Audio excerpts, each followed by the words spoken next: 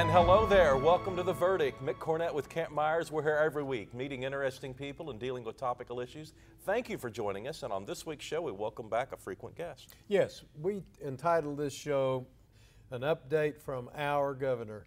We're pleased today to welcome back to the set in the next segment, Governor Mary Fallin, who's been with us a number of times before. She's going to kind of give us an update on what she's been doing and how the state of the state is going, and we're really excited to have her. Lots of good news to report. Governor Mary Fallin, today's guest in The Verdict. We'll be right back.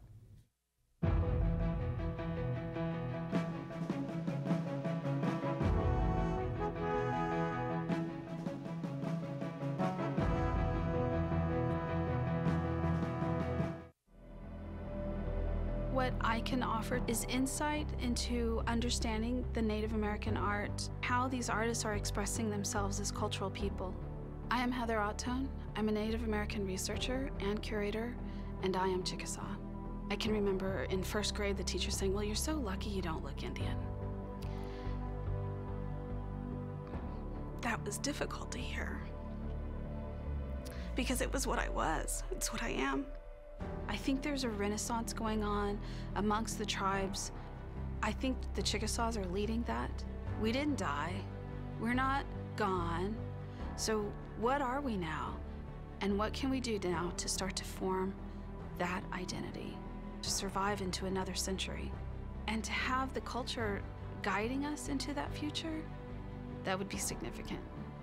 See more stories about the Chickasaw people at profilesofanation.com.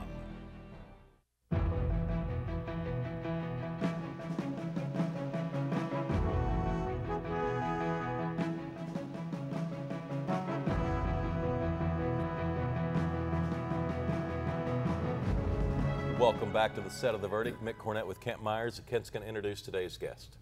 As I indicated in the opening segment, we're really thrilled to have our governor back for another visit on The Verdict. Incidentally, this will be her 10th appearance with us over a number of years in a number of different capacities. Mick likes to refer to her as the Rocky Marciano of politicians, because she is, in any race she's run, she's won. So she's undefeated coming into her second term here as governor. She served 2 terms in the Oklahoma House of Representatives. She was the lieutenant governor for 12 years. She served 2 terms in the U.S. House of Representatives. She's the first woman governor of the state of Oklahoma, and she's now in her second term. While in her first term, serving as governor of Oklahoma, she was elected by her state peers to be chairman of the National Governors Association. She has, as governor, signed into law many historic things, such as, not limited to, of course, workers' compensation reform, lawsuit reform, and many other things that have advanced this state in a positive way. And we're really pleased to have you here. Welcome. Thank you, Kent. Great to be with you. Mayor, great to see you again. Likewise. You've had a good week. As this show airs, just a couple of weeks ago, we were at a Boeing groundbreaking. Kind of explain to the average person just how long it takes to get these job creation in Senate packages and conversations to turn into an actual groundbreaking and the employees start arriving. It doesn't happen overnight. Absolutely. Congratulations to Oklahoma City, and congratulations to you, Mayor. We are very, very excited that Boeing has once again decided to expand in Oklahoma City. And in Oklahoma, as I said at the event a couple weeks ago, they have different choices of different states, and there are certainly very many competitive states that put together attractive packages, whether it's their workforce, whether it's their economy, whether it's their tax structure, and certainly even tax incentives go with that. But Oklahoma has been very competitive. As Kent mentioned, we've been working very hard to make Oklahoma very business friendly, to help the bottom line of businesses, providing a strong, highly skilled workforce, keeping our taxes low, great quality of life, as the mayor's worked so hard to make Oklahoma City and surrounding areas such an exciting, fun, vibrant place, even for millennials, by the way. Yeah, they're coming in large numbers. Let me bring up something, though. When you first kind of arrived on the scene, when I and probably a lot of others first noticed you as a political candidate and spokesperson, you were talking aviation. This was long before Boeing. I mean, this is 20 years ago. What made you so ingrained, and why did you believe in the aviation industry and the future in Oklahoma way back when? Well, I appreciate you recognizing that. It was actually early on in my lieutenant governor years, and I was elected over 20 years ago lieutenant governor, but I knew that the defense industry, the military was very important in Oklahoma. All the supply chain companies that were involved in supporting the aerospace industry was important to our economy. And so basically, Mayor, back years ago when I was lieutenant governor, I started an aerospace summit for the state of Oklahoma, and then I brought together our top leaders in the state that are involved in education, to military, to the private sector, and put them together as a group to inventory our assets in our state and to look to see what kind of workforce we needed to develop to continue to sustain the aerospace industry so we could grow and support it. So back to your question about how long does it take to work on a Boeing, we've been working on this project for a while. Yeah, and we've known about it for a little bit. When you look back at all the Air Force bases, that none have been affected by BRAC, and a lot of that I think is because we have worked so hard to make sure that that's right, make sure that the workforce is around so that the military can be successful, because they got to have the civilian employees too. Well, tell us a little more about the Boeing thing, either one of you, since you guys kind of work together on it. She's the guest, but this gets us up to 3,000 employees in the Oklahoma City area. 3,000 Boeing employees? Yes. Yes, it'll get us up to 3,000. And we had a little bit of exciting news, well, I should say a lot of exciting news. At the press conference, we knew about the 800 new jobs, the $80 million investment in the big facility we were breaking ground on. And some of us had a little advance notice that we were also getting an executive division team of Boeing that will be coming to Oklahoma, which hopefully in the future, if we get the executives that are moving here, maybe some other business from Boeing will follow suit to Oklahoma. But you know, I don't go to Washington State anymore. I'm not real popular up there. Mayor, you're probably not real popular between the Thunder and Boeing, but I mean, we've been very fortunate because we provided a great place to live, work, and raise a family, whether it's moving Boeing jobs from Seattle from Long Beach, California to Wichita to St. Louis now. I mean, we're competitive as a state and we're attracting those businesses. Let's talk a little bit more about the jobs that are coming and what kind of compensation they will reap. Huge, good paying jobs, and a lot of engineers. And that was one of the first things I did when I was elected governor, was to pass an engineer's tax credit. And the Boeing executive told me just recently that when they were recruiting people to move to Oklahoma, and they told them there was an engineer's tax credit to if you were to go study engineering, or if you were an engineer to move to Oklahoma, that was a huge factor, they said, in getting people to move to our state. What are roughly the salary ranges, top to bottom, or however you'd like to express it on these jobs? The numbers I've heard were 90,000 and for the average. That's a good job. And for the 800 jobs? For the 800, and then the 13 she talked about, it's several $100,000 per job. Wow. Well, that kind of segues nicely into something I've been wanting to ask you about, and that's your Oklahoma Works program. Tell us what that is. Well, Oklahoma Works program is a statewide initiative, and I'll be hosting 8 regional meetings beginning within about a week. And basically what we're doing is we're making sure that we have the talent pipeline to take care of our employers in our state, and so that also Oklahoma students graduating from high school, college, career tech, or even adults that are looking for upward mobility in their careers can have the applicable work skills needed for today and tomorrow's workforce. In other words, many times, Mayor, I'll talk to an employer who may say, I would expand my business, but I can't find a commercial truck driver, I can't find someone to work in my energy company, I can't find an aerospace composite technician or an aerospace engineer or nurse or whoever it might be. And so one of the things we're trying to work on is how do we align that pipeline to encourage our high school students to continue on with either a career technology certificate, and they're good paying jobs, by the way, in what we call the middle skills gap, having a career technology certificate or an associate's degree, and certainly even encouraging 4-year college degree and higher on up. And let me tell you why this is important. We know that right now in the state of Oklahoma, around 45–47% of our workforce has a high school degree. Just a little bit under half of everybody in Oklahoma has a high school degree. But we know 5 years from now, which is not very long at all, 77% of our jobs in Oklahoma will require more than high school, either a career technology certificate, an associate degree, or college degree. So what we have is what we call a skills gap. It's about 23% in our state. In other words, we don't have the appropriate level of skill and education to meet the needs of our workforce. And if we want to retain jobs and grow jobs and attract the Boeings or the GE Global Industry Research Centers or things like that, we have to have the skilled workforce, not only for our adults, but even for our children. And we all want our children, if they want to stay in Oklahoma, and we hope they do, to have a good paying job here. You've had some success in rural Oklahoma as well. It's not just Oklahoma City and Tulsa that are benefiting from the job. This has been such a fun year. We actually have had a lot of business leads that we've been chasing for quite some time, and we're beating other states. In fact, we had a recent announcement of 300 jobs in Durant, Oklahoma, Durant, I should say, Durant, Oklahoma, for commercial metals. And we've been working on that project about 8 months or so, and one of the things I do, Mayor, is I host them over to the governor's mansion. When I get a big lead, I do it as much as I can, as much as they'll come, and serve them coffee and talk to them about how great it is to be in Oklahoma. But 300 jobs in Durant's a big thing. And here's the fun part, it was a Texas-based company that was deciding whether to expand in Texas or to come to Oklahoma.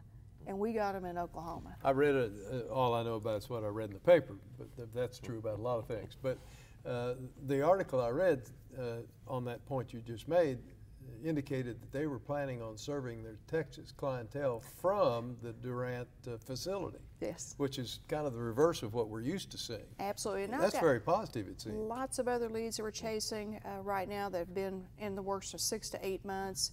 And there are times when you're working on these big things, as a mayor knows, they may have a list of 20 different states, even other countries that they look at and they narrow it down. And what I'm finding recently is, I mean, certainly Oklahoma City and Tulsa is very, very attractive, but we've got great leads for the rural sectors, and that's exciting for our state. And of course, we always need to continue to diversify our economy, whatever type of industry it is. We're having a little bit of a slump with the oil industry right now, but we know that we go through these cycles, but expanding our economy is very important. You're now in your second term. How is a second term different than a first term? Well, the first term when I came in, Oklahoma had gone through the national recession. I took office in 2011. We had a $500 million budget shortfall, and you've heard me say 100 times, we only had $2.03 in our savings account. It's all true. Unemployment was very high at that time, so we had a lot of challenges. So my first 4 years, I really focused very hard on creating jobs, growing our companies, building a stronger educated workforce, working on issues affecting the bottom line of businesses, whether it's keeping our taxes low and reducing our taxes, reforming our pension systems so we can reduce our unfunded liability of our state, the workers' compensation new system we set up, the lawsuit reform, a lot of programs like Complete College America, trying to get more educated people in our state. But the second term, some of the things I've been working on is things that really holds back as a state. And so I've been focusing on the educational attainment, which I've talked about just now. The second thing that you focus on, Mayor, has been the health and wellness of the state. And we don't rank as well as we should. We're doing better, much better, but we need to do better in our health rankings. And you had a program you announced, putting the city on a diet, but looking at health, wellness, prescription drug abuse. We passed a great piece of legislation this year to help with doctor shopping, texting while driving. I think it was important. Non-smoking, in public schools, another bill we passed for health and wellness. And the third thing is just, how do we keep people from going into our correctional facilities? How do we help them get a good paying job, to stay clean, to stay healthy, and address the criminal justice issues? Yeah. We're going to take a break and be right back. She is Governor Mary Fallin, next on The Verdict.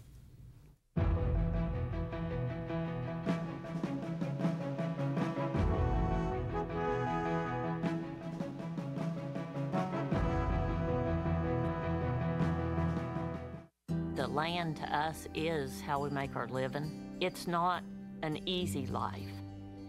This land that OERB restored for me had pump jack stands, it had old building foundations with pipes sticking out of them. I could never have been able to afford to do these improvements like OERB did. They didn't just come out and put a Band-Aid on it. It's back to the prairie. The good life comes naturally to Tulsa. where nature's beauty is matched with an eye for aesthetics. A legacy of neighborhoods graced with lawns and landscaping and handsome homes. A place that seems to have patented an ideal lifestyle.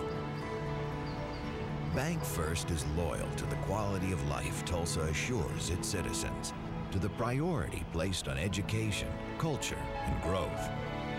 Loyal to builders who transform raw land into residential charm. Developers who see opportunity and add vitality to Tulsa's economy. Bank First serves both enterprise and private lives that need a loyal partner. It's how we help nurture this city's very good life. Bank First. Loyal to Oklahoma. Loyal to you.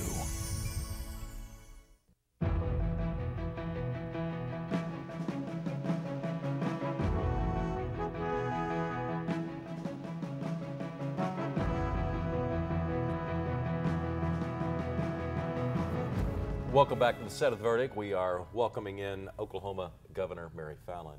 You have a program called Oklahoma Works, and I know that ties into the recent Boeing announcements. Explain the details. Well, Oklahoma Works got started a couple of years ago when I was national chairman of the Governor's Association, and when you're the national chair, you're asked to develop a national initiative that both Democrat and Republican and independent governors, we have one independent governor, can work towards for the betterment of the nation. And you know, we talk about companies having jobs overseas and bringing them back home and repatriating them, and how we can grow our economies and raise our standard of living in our nation. And one of the ways we do that is through developing work skills. So I launched a program called America Works, Education and Training for Tomorrow's Jobs. And I focus all the different governors in the states on aligning our K through 12 with our career tech and our higher education and the private sector, along with the Commerce Department, to use specific data to develop that talent pipeline. So you took the idea, developed it in your position as president or chairman of the National Governors Association, and brought it back to Oklahoma in Oklahoma Works. We are the model state in the nation, and people are following our lead. Let me change the topic just a minute. There's been a lot of publicity recently about Oklahoma Supreme Court decision dealing with the Ten Commandments monument at the state capitol. Can you comment on that? Absolutely. Well, first of all, I don't have an order as governor to remove the Ten Commandments monument, and that'll be up to the court, the judge, to decide when that is. But at this point, I don't have an order. You know, I personally said I wasn't going to take it down until we have to by a court order with a specific date. And I believe it's a historical document. I know that my calls my office around about 18 to 1 saying, you know, it's an important part of our history. We got In God We Trust, you know, on our dollar bills. You got the Moses with the Ten Commandments on the U.S. Supreme Court, you know, office buildings. I mean, it's an important part of our culture, our history, and our system of laws, you know, based upon our history of the Ten Commandments in our nation. It looked to me like the Oklahoma Supreme Court seized on not so much the U.S. Constitution, but the Oklahoma Constitution provision dealing with that topic. There's been some talk about trying to reform our own Constitution to deal with that, either by removing it or rewording it or something. What do you think about that? Well, that's true. In fact, I had a meeting with our Attorney General, who's been very involved with this, Scott Pruitt, and our Speaker, Jeff Heckman, and Pro Tem Brian Bingman, just recently talking about the whole subject, because I do think there will be legislative movement. In fact, I guess there's already a bill that's been filed, even though the legislature's not in, that would repeal the Blaine Amendment, send it actually to a vote of the people of Oklahoma to decide, do you want to repeal the Blaine Amendment, which this Oklahoma Supreme Court has interpreted that it says that we cannot have the Ten Commandments on our state grounds. Now, the interesting part is our Ten Commandment monument mirrors almost exactly the one that's on the Texas state capitol grounds, which was upheld by the U.S. Supreme Court when it was challenged to be permissible. So the question is the Blaine Amendment, which is particular to the Oklahoma Constitution. Yeah. Interesting. Recently, shootings in Chattanooga at the State National Guard's offices, I assume that concerns you and could happen anywhere. Absolutely. You know, it's unfathomable that we would have anyone who would ever go up to a National Guard facility or any type of military installation in our nation and would do such horrible crimes and shooting anyone or even threatening their lives. And it's also hard to even imagine how we send people into harm's way overseas and we let them have a weapon to defend themselves. But in the United States, if you're at a military National Guard facility, you can't have a weapon. And so I wasn't aware of that. So I instructed our Oklahoma National Guard to evaluate our installations, to look at our processes, to make improvement on security, and to allow, where they deemed appropriate, and those who are trained and qualified to be able to carry a weapon to protect our National Guard members. And that's already begun in Oklahoma. And there are other states following suit, I think. A lot of states. In fact, we were the first state in the nation to do that. And I recently went to the National Governors meeting and had a lot of governors saying, I wish I would have thought of that idea. Well, you're just slow to do it. Well, what kind of, put on your visionary hat now and tell our viewers, what kind of changes in state government would you make if you had the power, or if you were the dictator, you had the power to change whatever you wanted to make this a better state? How would you change state government? One of the things I've really been trying to focus the legislators' attention on, and they are focusing on this, I'm very proud of what we did this session, is to look at how we spend our money in the state of Oklahoma. It's taxpayer money that we work hard for, that we pay taxes to support important services in our state. But how do we budget that money? How do we allocate that money? One of the things I keep stressing is we don't want to allocate money on things we hope might work. And I know you've been very involved in defending children with the Children's Legal Defense groups, but programs that we know will work and do work. In other words, don't waste your money on programs that just aren't working. Let's focus the money on things that will make a difference in improving the lives. And so we've initiated what's called performance-informed budgeting, setting goals, setting metrics, measuring data, having the outcomes, and actually publishing it to the public. Well, when you bring up things that just don't seem like they're working, I guess what comes to my mind is corrections, and it it filters down to local governments too. We're working on issues at the Oklahoma County Jail and the inefficiencies there, and how do we fund it, and are we are we programming it the right way? And of course, you're looking at 77 counties and a statewide penal institution and system that's difficult to change, but obviously change is necessary going forward. Well, it is, Mayor, and I was reading an article recently that Arkansas is having the same debate, overcrowding in county jails, overcrowding in their prisons, the amount of people that are in prison in our system. And we absolutely want to keep people that are a danger to society and a danger to our families or even our businesses locked up and do their time. But one of the things I've really been emphasizing is that we do know that we have a high prescription drug abuse problem in our nation, and we have a high prescription drug abuse problem in Oklahoma. We have cases of mental health and people that are in our corrections facilities. They have mental health issues, so they have a mental health issue, they go off their medication, they go perpetrate a crime.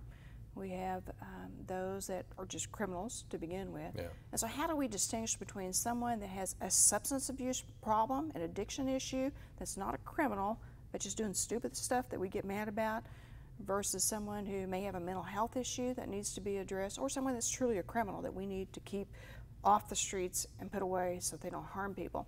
And that's what we've been working on over the last couple of years. It's called the Justice Reinvestment Act. We passed some great legislation this year, which I think will make a difference in how we can help people be more productive, but yet also keep our community safe. Boy, there's several other things we could talk about, but we've run out of time. Thank you, Governor, for coming by and being on. Well, my pleasure. It's always you're great always to see welcome both here. of you. Well, thank you. You guys did a great job. Kent and I'll have a final word when we get back.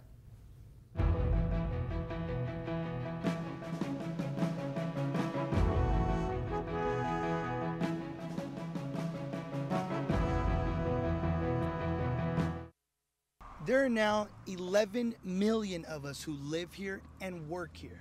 I was 15 when I came here 6 years ago. I raised my family here. I drive my truck to my job every day.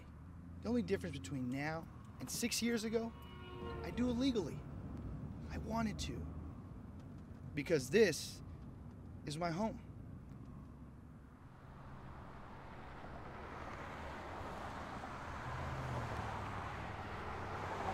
All children deserve a life of hope and love, but sometimes they experience a life of pain, neglect, and abuse.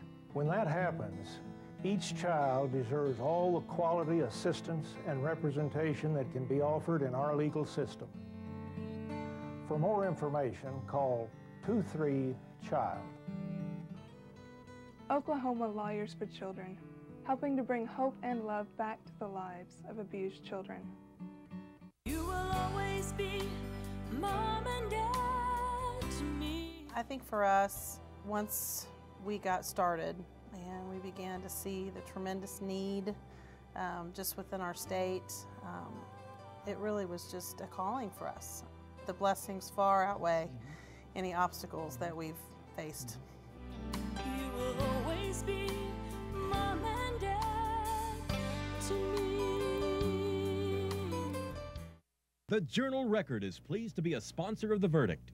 The Journal-Record, since 1903, the best source of Oklahoma business news and legal information. And for almost 30 years, Oklahoma political, government, and business leaders have turned to the McCarville Report for accurate, reliable, inside information. Visit the McCarville Report online.